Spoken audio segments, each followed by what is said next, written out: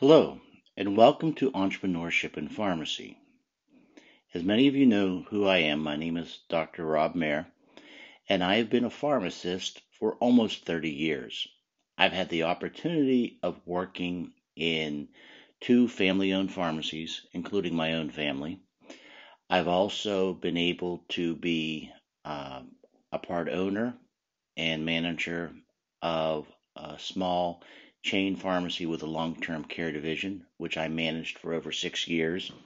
And I've had the experiences of working in various other settings, such as hospital and other specialty types of pharmacy. And this is the first week of our course. And what I hope to do is to give you a brief introduction of how the course is going to run. And then you are going to watch a couple other videos and work on reflective exercise for this week. So let us begin. We always begin this course of defining what is an entrepreneur. And as you'll watch in the other video, you'll find many definitions exist of what is an entrepreneur. I always like to start out with two great quotes that have stuck with me the majority of my life, but coming from two different aspects. One is President Woodrow Wilson, and he quotes, "We grow great by dreams. All big men are dreamers. They see things in the soft haze of a spring day or in the red fire of a long winter's evening. Some of us let these great dreams die, but others nourish and protect them, nourish them through bad days till they bring them to the sunshine and light which comes always to those who sincerely hope that their dreams will come true." I'd like to start out with this quote because one of the things you're going to be exploring this semester is, am I an entrepreneur? Do I have ideas and visions that I see of a future pharmacy business that I would start, own, or maybe acquire and redefine a current active business?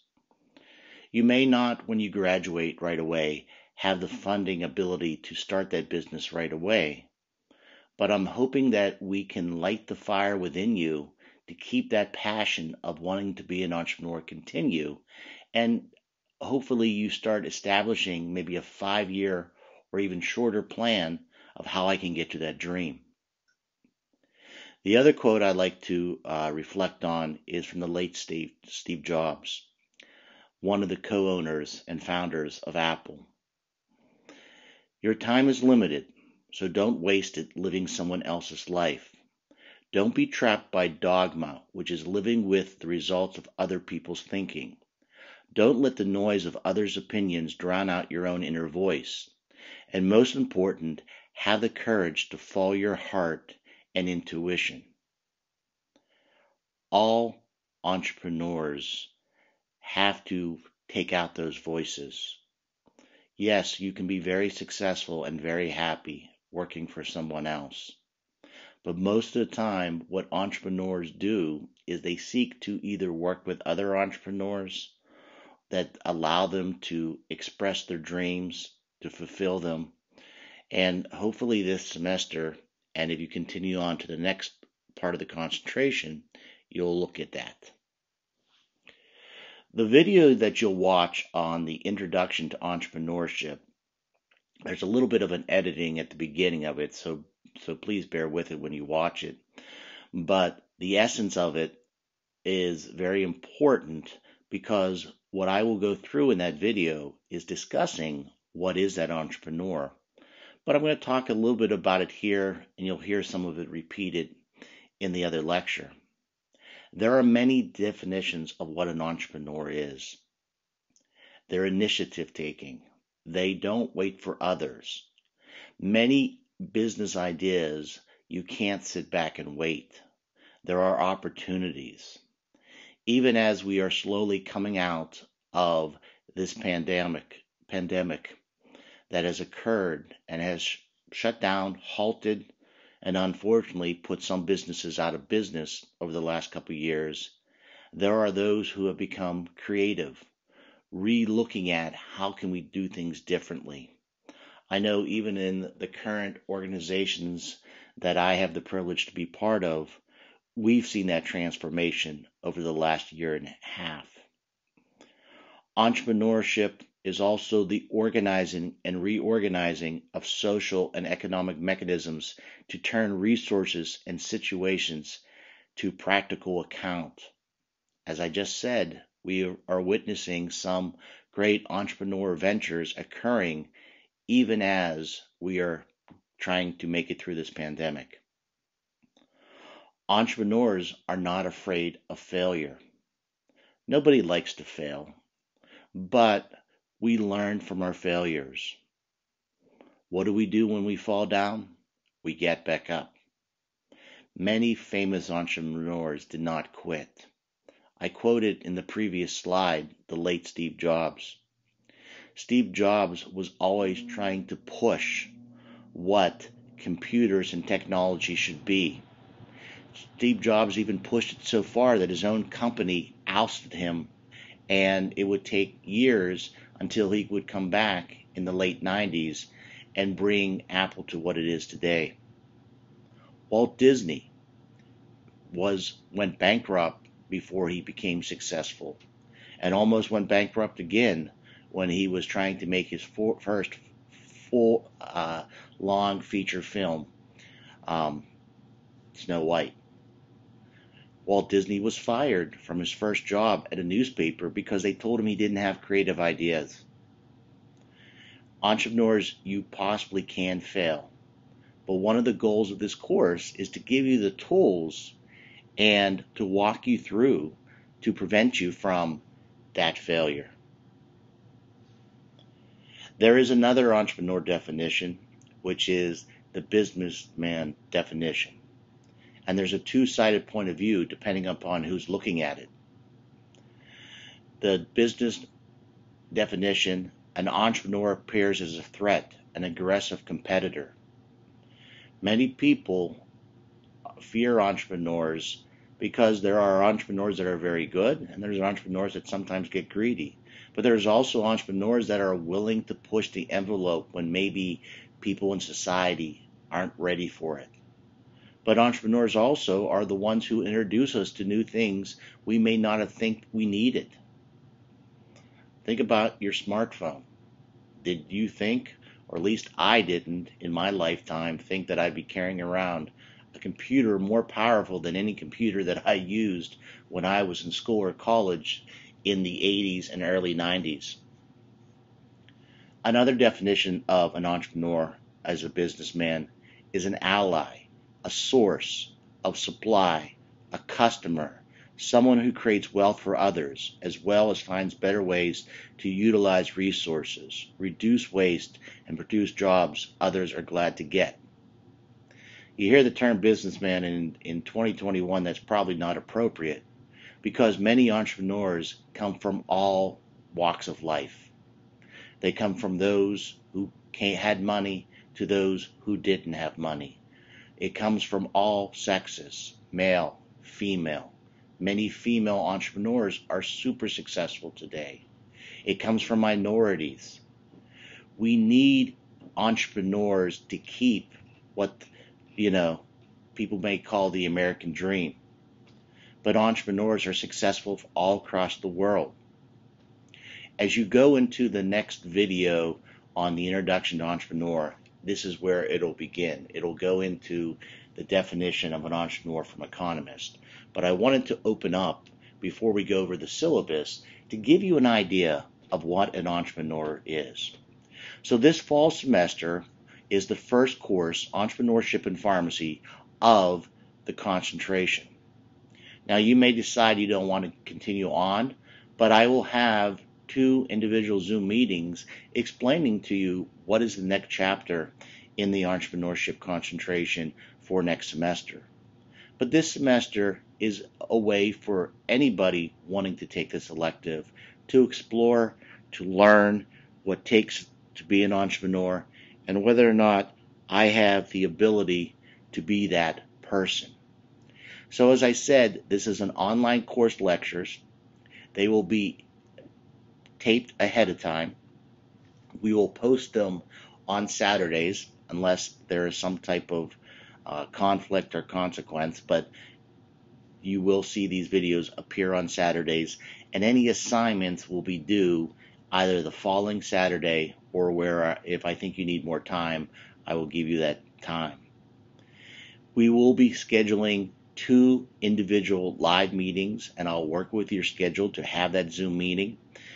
Since we are on campus now, if you'd like to meet on campus, I can possibly also do that. And we will be doing a live group presentation, most likely being Zoom in the last week of the semester. So what is Entrepreneurship in Pharmacy? What is this course? This course is one of the required courses if you want to complete the Entrepreneur Pharmacy concentration.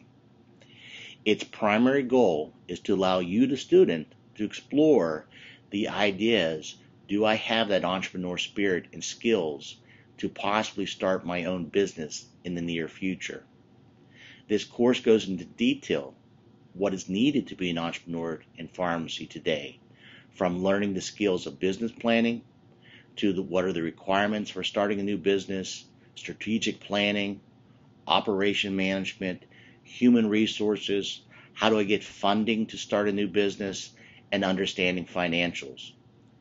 Furthermore, this course reviews the mistakes that can occur in starting your own business, along with exploring the idea that a pharmacy business does not necessarily have to be a traditional pharmacy.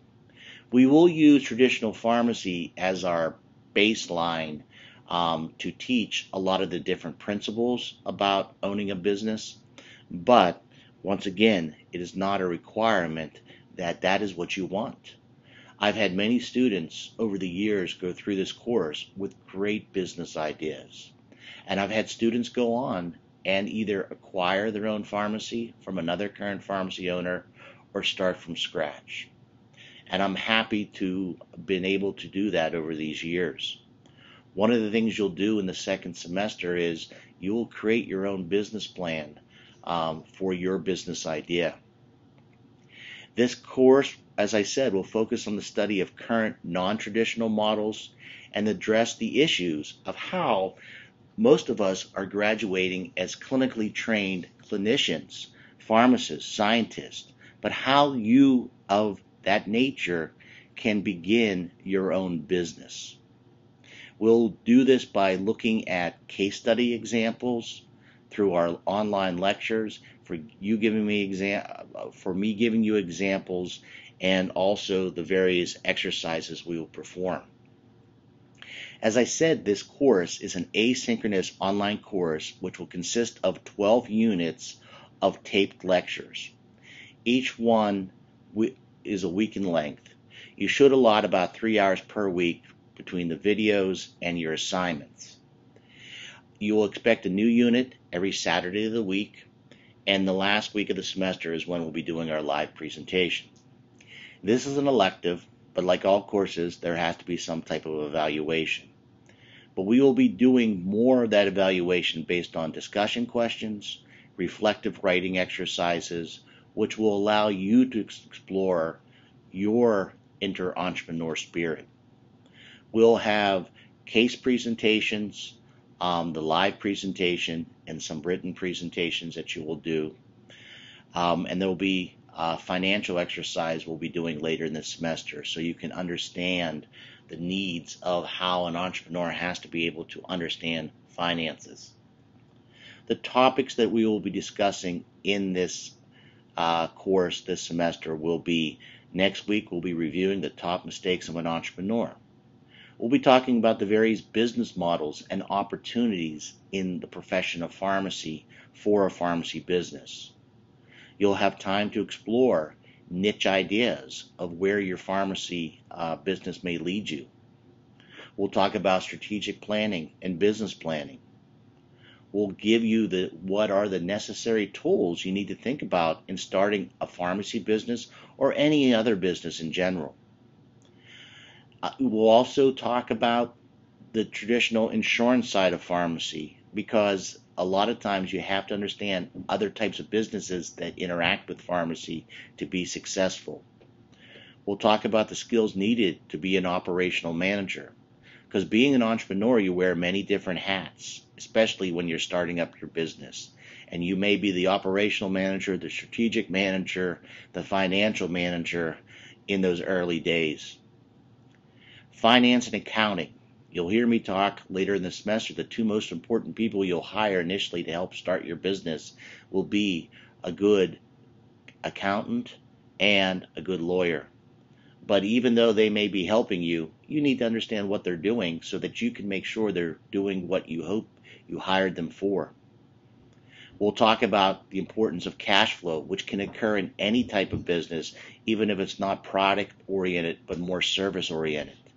Inventory management is an important one if we're in a product type of business, and we'll discuss that, but we'll also talk about how do we price non-product pharmacy services. Any good business is not successful without a good marketing plan, so we'll talk about marketing a pharmacy.